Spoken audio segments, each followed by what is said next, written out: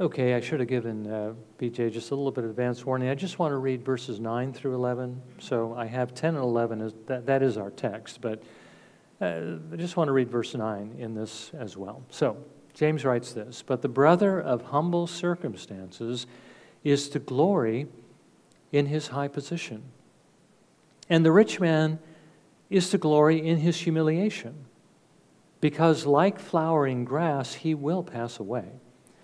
For the sun rises with a scorching wind and withers the grass, and its flower falls off, and the beauty of its appearance is destroyed. So too the rich man in the midst of his pursuits will fade away."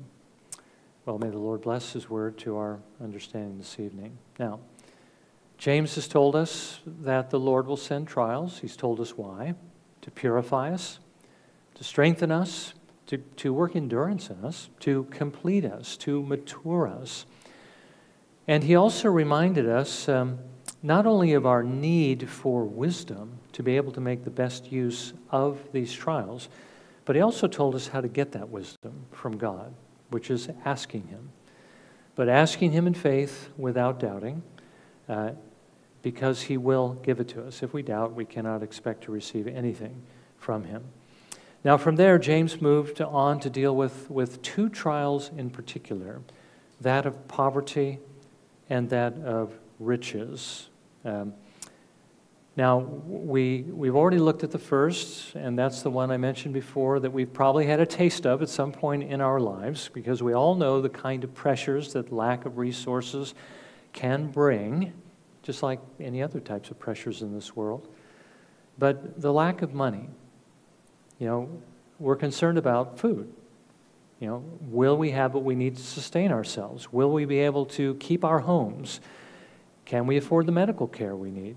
Will we still be able to live when we can no longer work and do something to generate income? Now, James told us, remember, that we can rejoice even in this, because when the Lord sends this leanness, he intends that, as he does all trials, for our good. We need to remember that God never brings anything into our lives simply to make our lives harder. There's always a good reason behind what he does. He does this out of his love for us because he wants us to grow. Now, James, remember, is later going to tell us that God more often chooses the poor to make them rich in faith. Poverty or that leanness will give us the pressure we need to seek after the Lord. The more then we look to him, the more we see him meeting our needs as we look to him in faith, the stronger our faith is going to become. And remember, a strong faith, as we saw last week, will open the door to many things.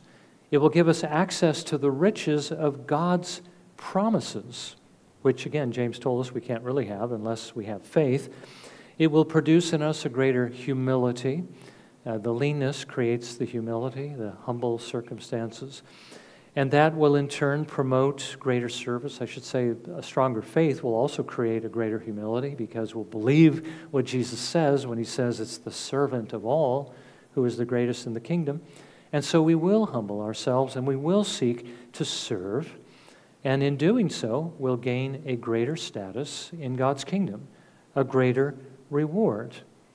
And of course, a stronger faith will also give to us a greater assurance that the kingdom of heaven really belongs to us.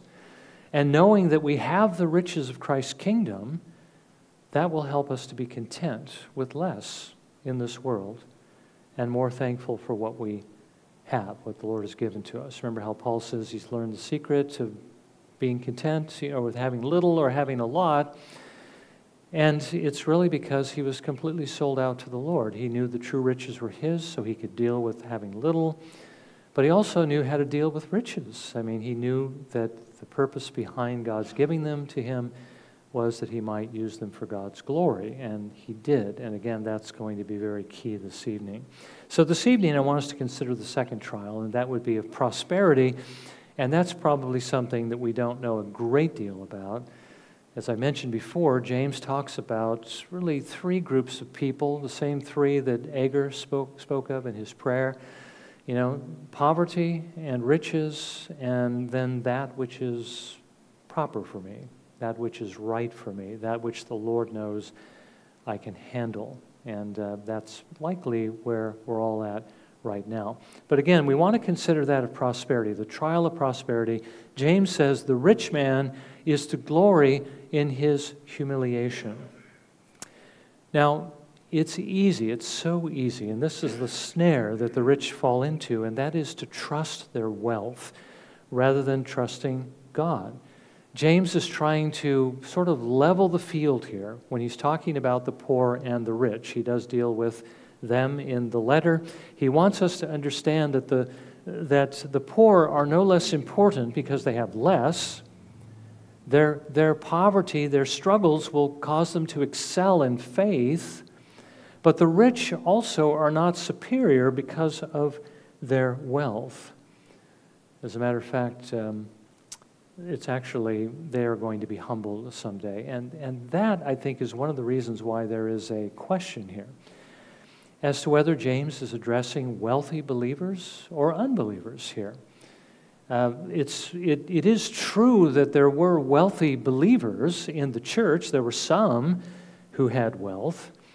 We read in the book of Acts, remember when all those people were converted at Pentecost, and they didn't want to go home right away because they wanted to learn more about Christ, and they wanted to be discipled, and they hadn't really planned on staying in Jerusalem that long. So this huge crowd hangs around. How are they going to be supported? Well, there were some disciples that had possessions. They had lands, and they sold their properties, and they gave the money to the apostles to take care of the needs of these new converts so that they could be discipled before they returned home. James is going to tell us in this letter that there are some who are attending the assemblies, and what he meant by that is they're coming to the worship services, they're wearing fine clothing and gold rings.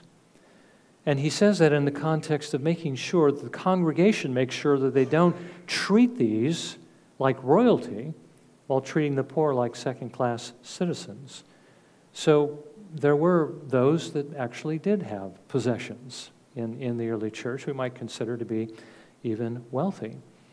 But James is also going to address rich unbelievers in his letter. I think some of these statements have to refer to unbelievers, such as in verse 6.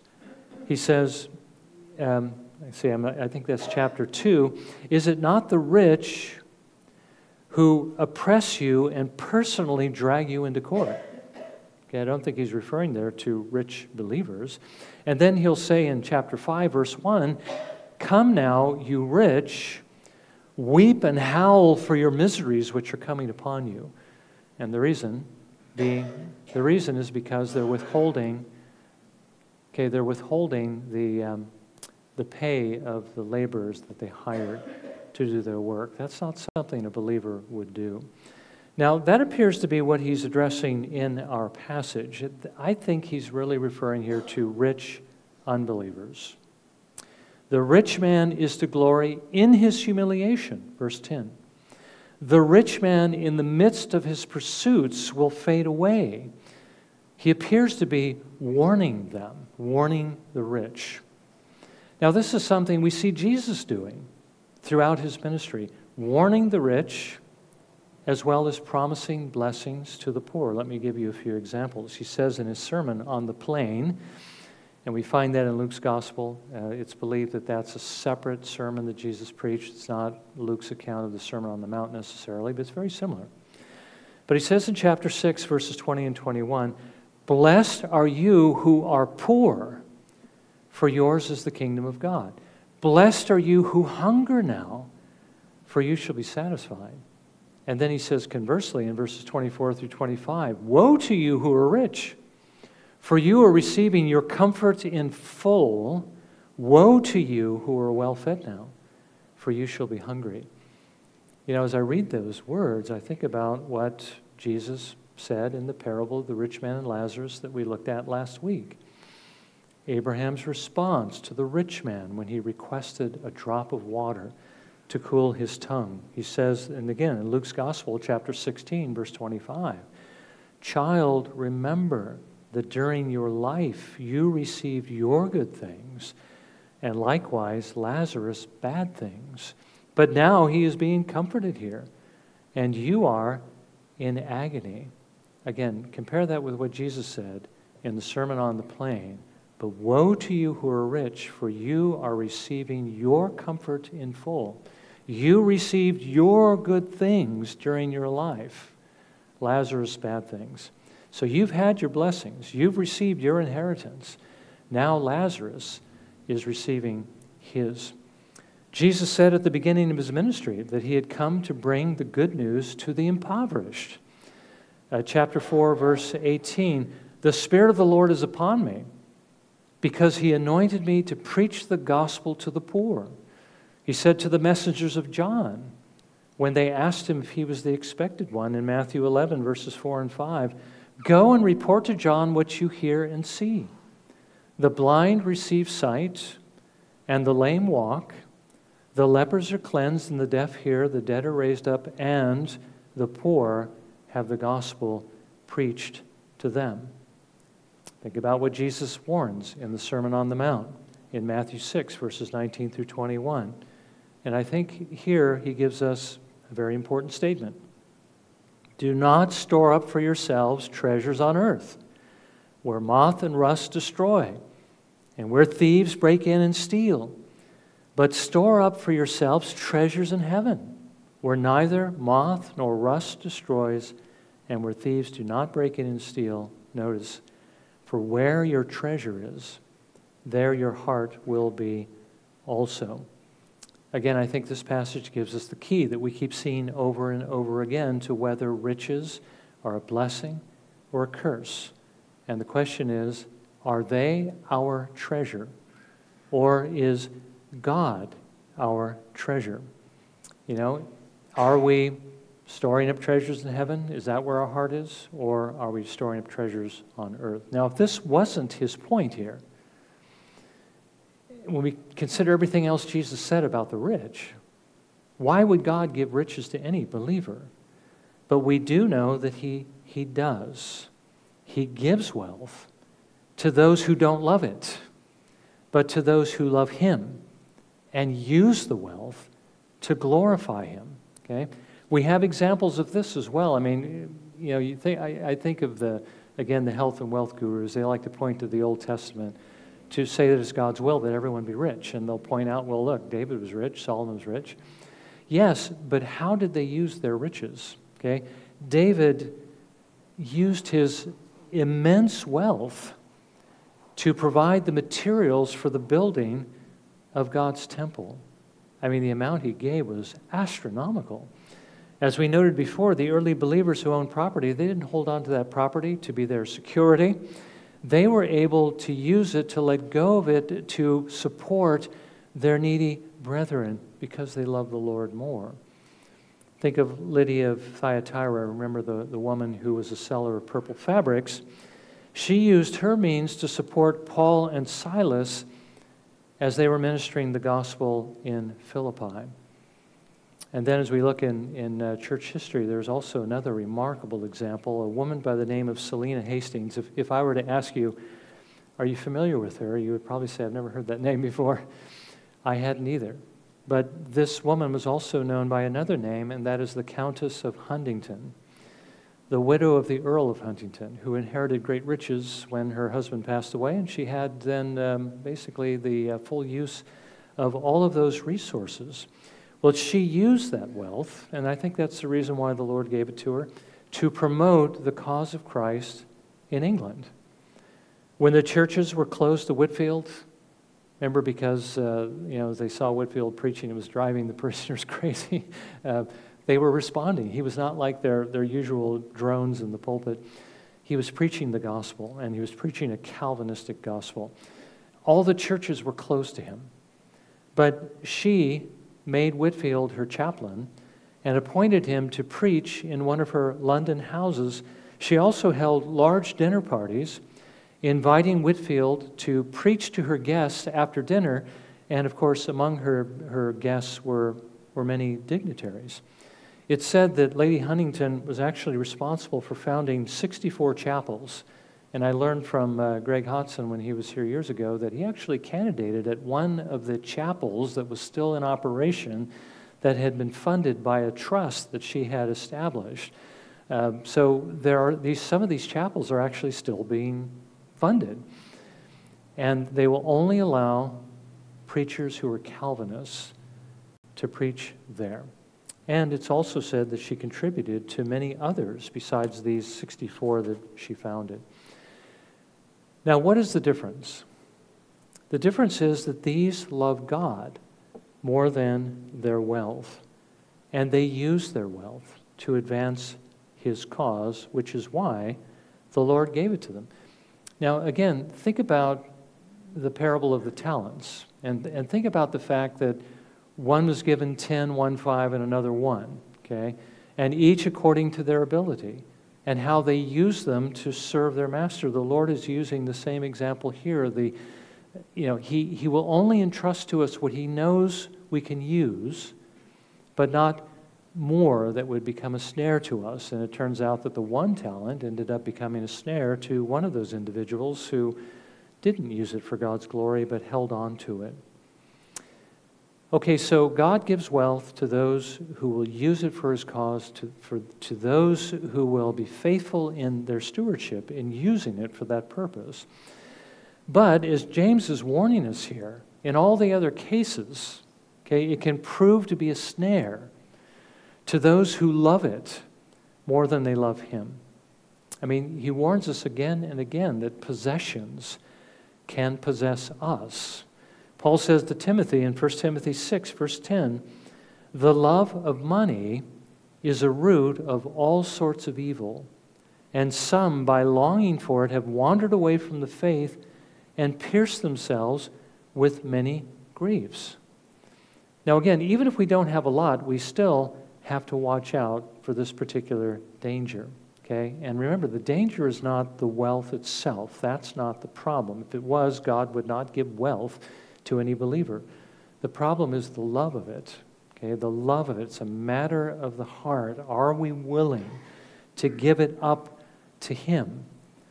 That was the rich young ruler's downfall, which is what I read in our meditation.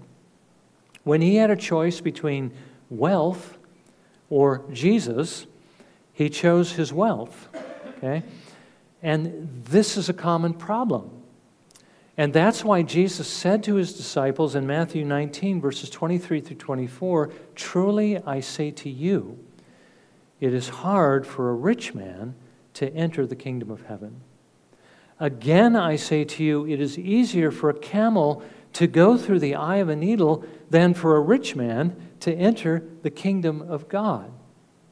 Now remember that Jesus here is not referring to a gate called, the eye of the needle that camels could pass through with great difficulty if they got down on their knees, and kind of, worked their way through it. He was talking about camels trying to pass through a literal eye of a needle, something that is impossible. And that's exactly how the disciples understood it, because they answered in verse 25, "Then who can be saved?" If the rich man can't be saved, the one who doesn't have to work for a living, the one who has all this wealth, who has all this time, who can pursue the kingdom of heaven, who can even give to the cause of Christ, if he can't be saved, then how can I be saved? What chance do I have? Well, Jesus said to them in verse 26, with men, with people, this is impossible. But with God, all things are possible. See, only God can give the ability to love Him more than to love money. And that's the one thing that was missing in the equation, and that was Jesus' diagnostic question. Do you love me more than your wealth? And the rich young ruler loved his wealth more. He could not give it up because it possessed him. Money can be very addicting, which is why the Lord generally gives it to those of the world who are not going to inherit the world which is to come. Again, think of the rich man and Lazarus. You received your good things here. Think of what Jesus said. You're receiving your comfort in full to those who are rich. Their wealth is their inheritance from the Lord. while the Lord has reserved the true riches for his people, for us. Now, James ends with its greatest disadvantage and what it is that trips up the wealthy, okay? Those who pursue wealth don't pursue the Lord. And because they're not pursuing the Lord, they're not going to be prepared for death. And again, let me quote Jesus from the Sermon on the Mount. He says in Matthew 6:24, "No one can serve two masters. For either he will hate the one and love the other, or he will be devoted to one and despise the other.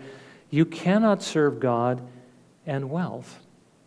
You know, Jesus could have just as easily said, you can't hold on to your life and serve God either. You know, you're either going to love God or you're going to love your life. God has to be first. You have to love him first of all. Now, he also taught this parable to warn of the same danger in Luke 12, verses 16 through 21. The land of a rich man was very productive. And he began reasoning to himself, saying, "What shall I do, since I have no place to store my crops?" Then he said, "This is what I will do. I will tear down my barns and build larger ones. And there I will store all my grain and my goods. And I will say to my soul, 'Soul, you have many goods laid up for many years to come. Take your ease, eat, drink, and be merry.' But God said to him, 'You fool, this very night your soul is required of you. And now who will own what you have prepared? So is the man who stores up treasure for himself and is not rich toward God.'"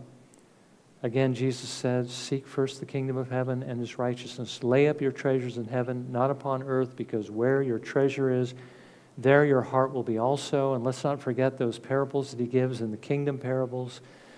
The pearl of great price, the treasure hidden in the field. When they found that treasure, they sold everything they had.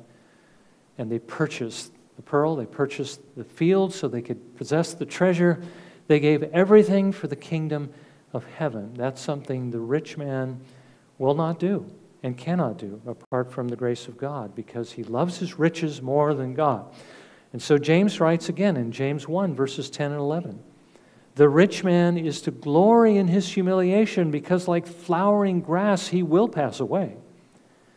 For the sun rises with a scorching wind and withers the grass, and its flower falls off, and the beauty of its appearance is destroyed.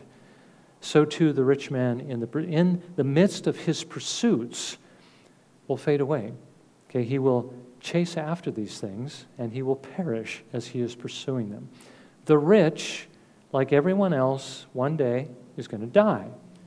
And then what good will these riches be to him? Now, when that time comes, and it will for everyone, Jesus is telling us our wealth is not going to do us any good. So again, let me just remind you of what Jesus says regarding the cost of discipleship, what he said to his disciples in Matthew 16, verse 24. "If anyone wishes to come after me, he must deny himself," and that means leave off the pursuit of riches, "and take up his cross and follow me." And then he told them what would happen to those who were not willing to pay that price, but instead, not denying themselves, they pursue the world instead. He says in verses 25 and 26, "For whoever wishes to save his life will lose it. But whoever loses his life for my sake will find it. For what will it profit a man if he gains the whole world and forfeits his soul? Or what will a man give in exchange for his soul?" I mean, Jesus is asking him the question, what do we really gain in the end if we leave off pursuing the kingdom to pursue the world and the riches of the world? He says we gain nothing, but we lose that which is most precious to us, and that is our souls. We cannot serve God and mammon. Now, riches do have value, but they only have value if we use them for God's kingdom and his glory in this life. It doesn't mean that we don't use them to take care of our needs. God gives them to take care of our needs. It doesn't mean we can't have recreations and so forth, but we do need to be investing in the kingdom of God. God will only give us riches or He'll only give us as much as He knows that we will actually use for this purpose. So I think there's also another key here, and that is if we want Him to entrust more to us, we need to use what He gives us for His glory. The more we give, the more He will give to us. Now that, again, sounds like the health and wealth gospel. That's not what I'm referring to, because in the health and wealth gospel, it's the more I give, the more God's going to give me, and the more I get, the richer I'll become, and the more I'll have, and I'll be able to just enjoy all this lavish living. That's not what's being referred to here, but it's more along the lines of the example that Dick was reminding me of this morning. I didn't know the man's name, but I had heard the story about the man who had a very lucrative business. You said it was an earth-moving business, is that right? And he determined that of all the money he was making, he would live on a slender portion of that. And whatever he made above that, he would give to God. And eventually he ended up giving 90% of his income regularly to God's service while he was living on 10%. Now that's a far cry from people, I think of, again, the Hearst Castle that we were able to tour, how William Randolph Hearst spent all that money building this palatial mansion to enjoy and, to invite people to, and, just for the clout. I mean, just all the money that is spent by rich people on themselves. I know a particular individual that I grew up with whose monthly budget is, last time I saw him and asked him, he says $60,000 a month. $60,000 a month, that's how much he spends. And, on just things to just have fun, to enjoy. So the question is, how are we going to use the money? Well, again, if we want the Lord to entrust more to us, we need to be willing to use it for His glory. The more we do, the more He will give us. But again, God, out of His love for us, will give us what He knows we will be able to handle. And as we are faithful in little, the Lord, if He is pleased to do so, will give us more. So we just simply need to love Him more, and use what we have for His glory and His honor. Well, may the Lord give us the wisdom to be able to apply that. Let's bow in just a moment of prayer, and let's ask the Lord for His grace to do so.